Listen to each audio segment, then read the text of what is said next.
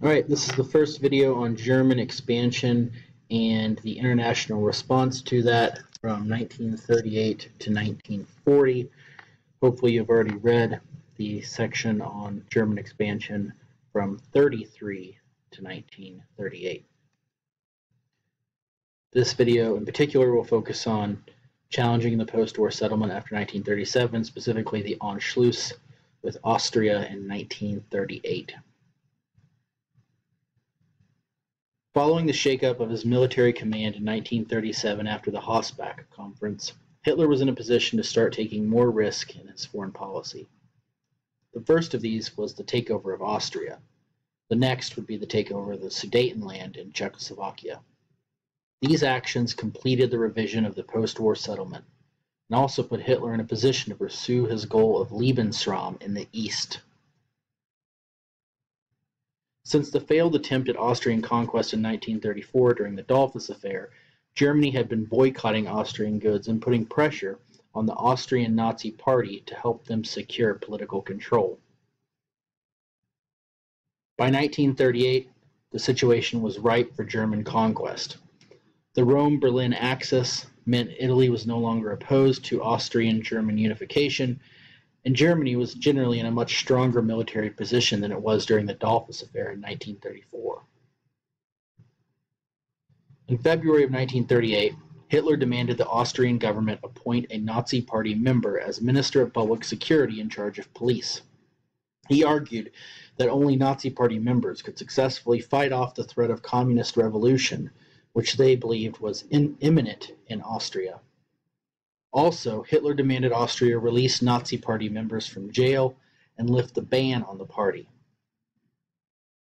The Austrian Chancellor reluctantly agreed to these demands in order to stave off a German invasion. That wasn't enough for Hitler.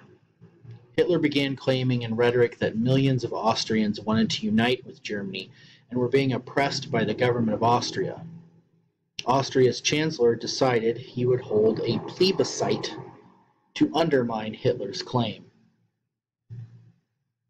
On March 13th, voters were to be asked whether they just wanted to join with Germany or not, known as the Anschluss.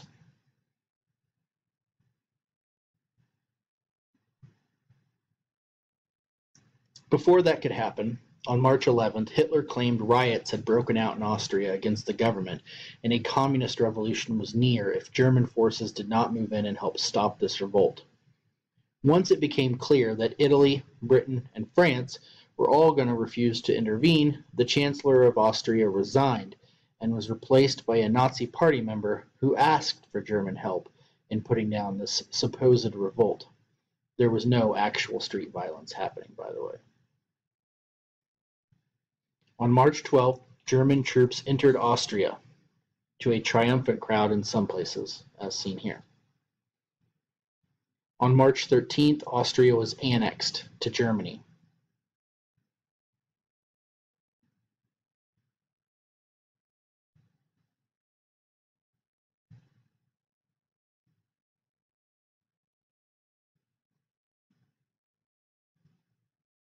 A plebiscite in April supposedly confirmed that 99% of Austrians supported the Anschluss, or unification. You can see the ballot here, though.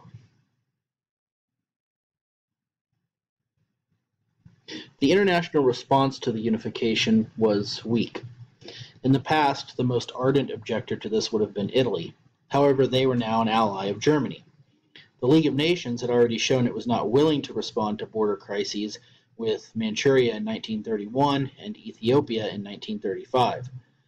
Further, the unification was done legally on the surface and thus looked proper in the eyes of the international community. Most of Western Europe was also focused on the war in Spain, where fascists and communists were fighting each other in the Civil War. France was especially concerned with a potential refugee crisis on their border with Spain, and thus wasn't too worried about Austrians legally uniting with Germany. British Prime Minister Neville Chamberlain expressed displeasure at the Anschluss, but stated it was perfectly legal. Many, in fact, saw a strong Germany as a bulwark against Stalin and the Communist Soviet Union. The Anschluss with Austria and the lack of an international response began the history of what would be called appeasement of Hitler from Western democratic nations. Appeasement is a pejorative term used by opponents of the policy who saw it as giving in to Hitler's demands. At its heart, it was the policy of working with Germany to ease Versailles Treaty conditions, according to its supporters. Modern historians see appeasement as misunderstood. It's traditionally seen as weak, when in reality it was a little more complex than that, in an attempt by most to avoid war. Most felt Germany had actually been unfairly punished, and so they tended to be okay with what was happening with Hitler. They were willing to give in to some of what he was demanding. However, on the other hand, there are many that see Hitler as taking advantage of that and asking for more and more with little repercussions or punishment. Regardless, Austria was the beginning of a slow trek towards expansion of German borders that would next include Czechoslovakia.